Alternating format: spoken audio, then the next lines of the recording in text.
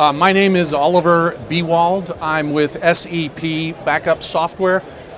Today we're going to talk about SAP HANA data protection and bare metal recovery of a SUSE operating system. With me today I have Christian Ruoff, who's going to talk us through a little bit of the technical architecture of the SEP Backup Software. A little bit about SEP. Who is SEP?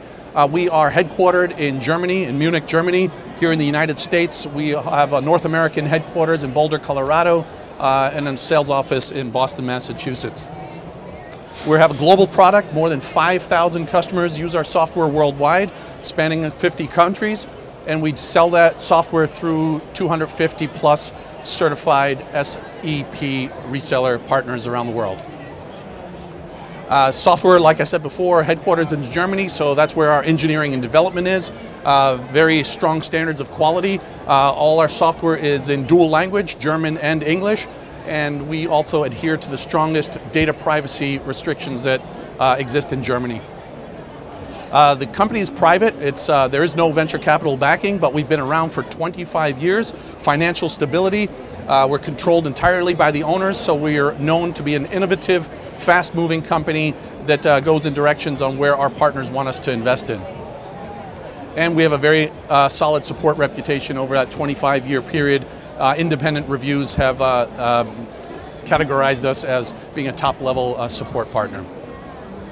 Our SEP backup software is a commercial product, but it's also available as open source. That means that customers can feel assured that they would, through the whole life of their SAP environment, always be able to restore data. Even if they no longer have a relationship with SAP, you can always pull down the open source software and do a restore 10 years from now or 20 years from now in some old backup code. We go to market with a number of partners. We go to market with SAP. We have a relationship with Fujitsu worldwide, a big reseller and distributor of SAP software. Deutsche Telekom, the parent company of T-Mobile. We also have an extremely old relationship with SUSE. IBM relationship, we'll talk about the IBM Power systems. We could back up HANA on Power systems. And last but not least, we also have a go-to-market strategy with Lenovo. The SUSE relationship, like I said, is 17 years old, since year 2000. It's a very, very long, old partnership. SUSE headquarters in Nuremberg, Germany is up the highway from Munich headquarters where we are at SEP, so a very strong engineering and development relationship between all the engineers.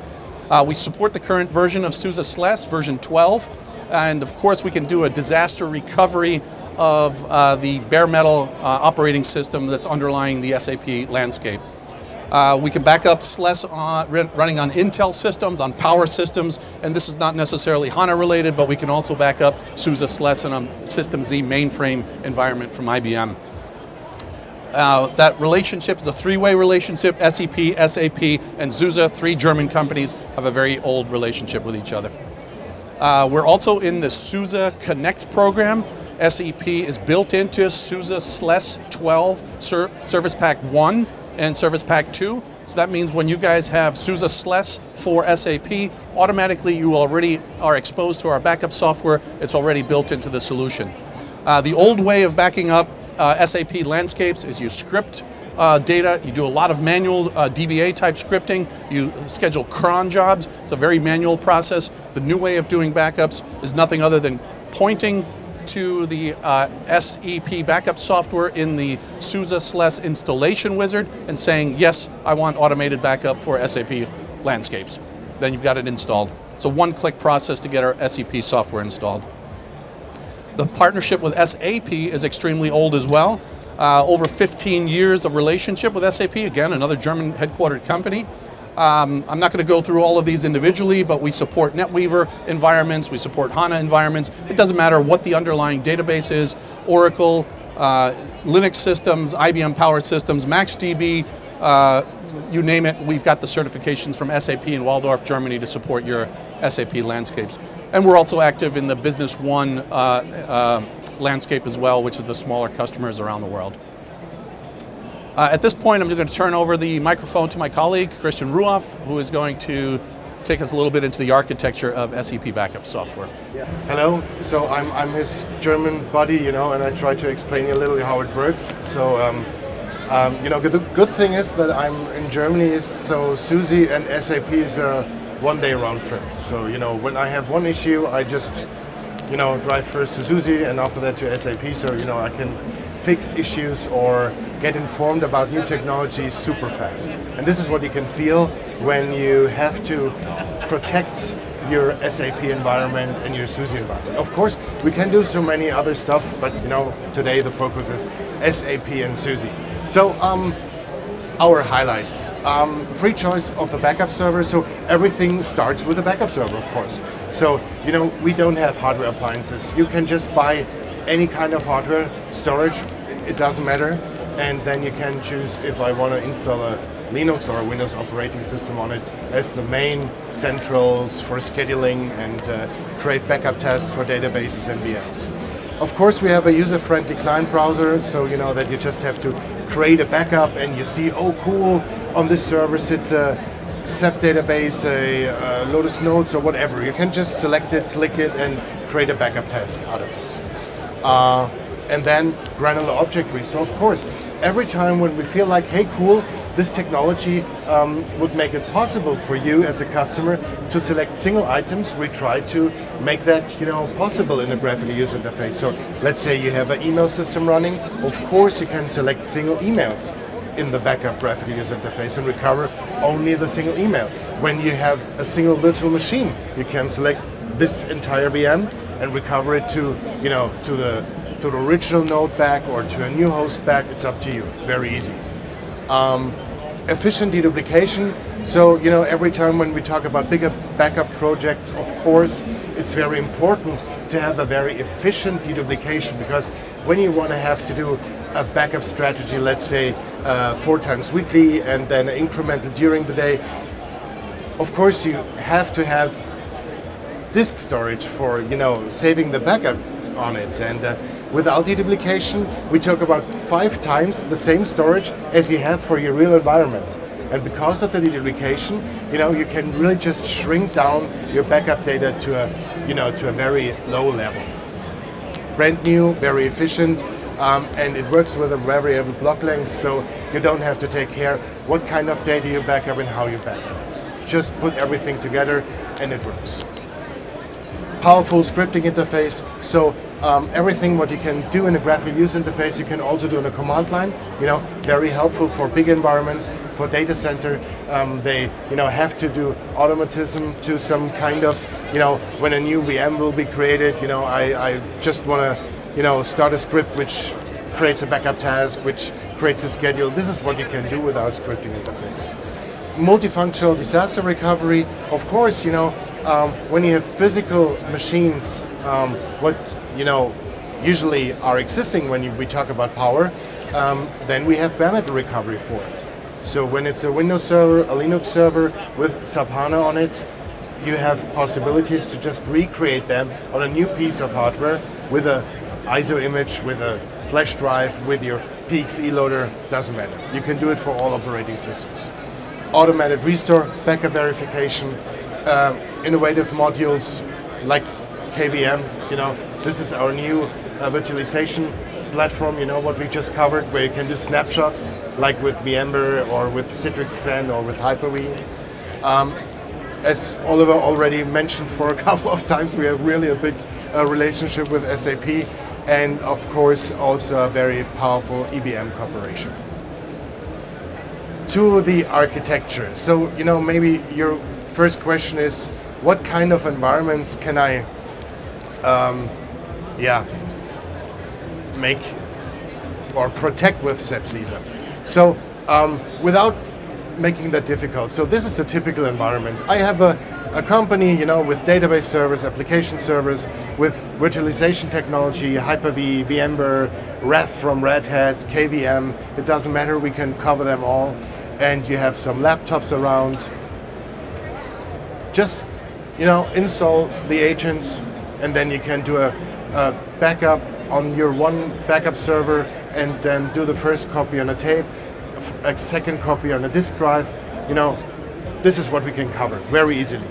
So without, you know, have this big skill how to run a backup.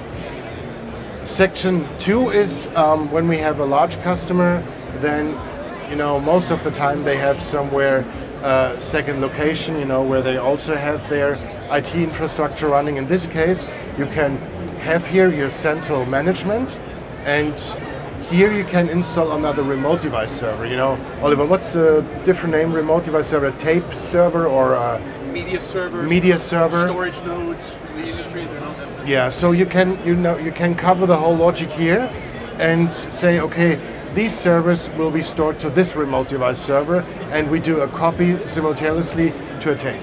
Yeah. Option number 3 is replication. So let's say you have 2 or 3 or 10 locations, and you want to have all backups on a central place. You can use our inline deduplication, and because of that our replication, to have all backups from all your locations at one place, or a copy from your main location in another place. So this is what you can do, and because of the replication, you don't have to have the huge bandwidth, what you usually have to have when we have to transfer and copy data. And of course, small environments, source-side deduplication. And all that together is, you know, one big customer scenario. Of course, there are some customers, you know, because of some legal stuff, or because of there is no working internet connection between the data centers. You can just set up a second backup server, which manages, you know, itself here in this environment. But therefore, you can use our master graphical user interface to cover or to control more single aisles, you know, where you have separate backup server installed. SAN remote device server, of course, in enterprise environments, we have to have powerful, we have to try to make a backup in a very, very little, you know, in a very little time frame, and therefore you can push your backups directly to your existing SAN infrastructure. So you can choose network, SAN. It's up to you. What's faster and what's maybe, you know, more reliable according to backup.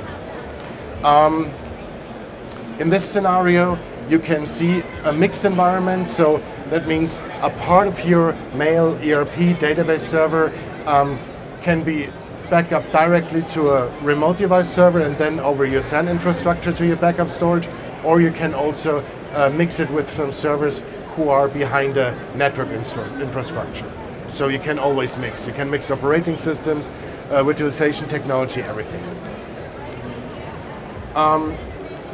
This is here an example when you have storage devices like a NetApp or like a EMC that you can use the existing NDMP protocol, trigger a snapshot on the storage, and transfer the snapshot over network or over the existing SAN infrastructure to your backup server. Fast system recovery, so this explains the bare metal recovery a little. So when you lose a physical system, you can just create a boot image, insert the boot image into the new system, and you can also do recovery of physical machines to virtual machines. You know, the typical scenario, so now this server is just 3 years old, so, you know, let's try it until the end of his lifetime, and then in case something happens, we can do a restore into a VM. And then the problem is solved, because then the system runs in a reliable virtual machine infrastructure. Here, a little scenario of deduplication. We did tests with SAP in Waldorf if our deduplication code works very efficient together with SAP HANA, and the answer is yes, it's very efficient. So you really can, you know, blow out more than 60 or 70%, you know, of the data size after the first backup. And of course, the second backup is much more efficient. Yeah. So we calculate always with 1 or 2% space with the second full backup. So that's the only thing you have to know for your storage and backup calculation. Yeah, just a little explanation again for the deduplication and for the replication. The only thing we do when you replicate data is you have to set up a backup server here and a media or remote device server here. Then you can run your main backup for the first time on this storage.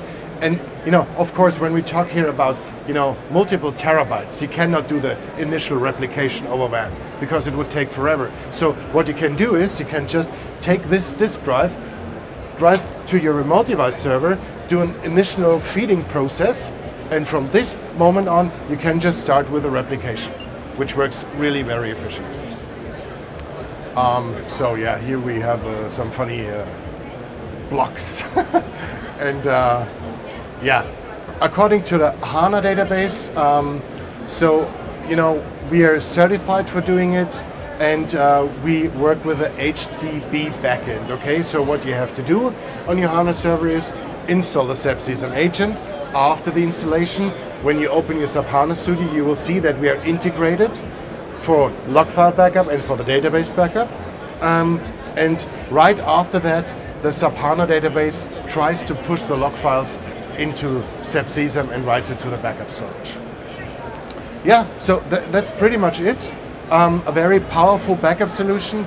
And if you have questions, you know, about all the other stuff that we cover, we have a booth over there. Just visit us, and yeah, thank you for listening. And hopefully, I was able to, you know, make you a little bit interested in the product.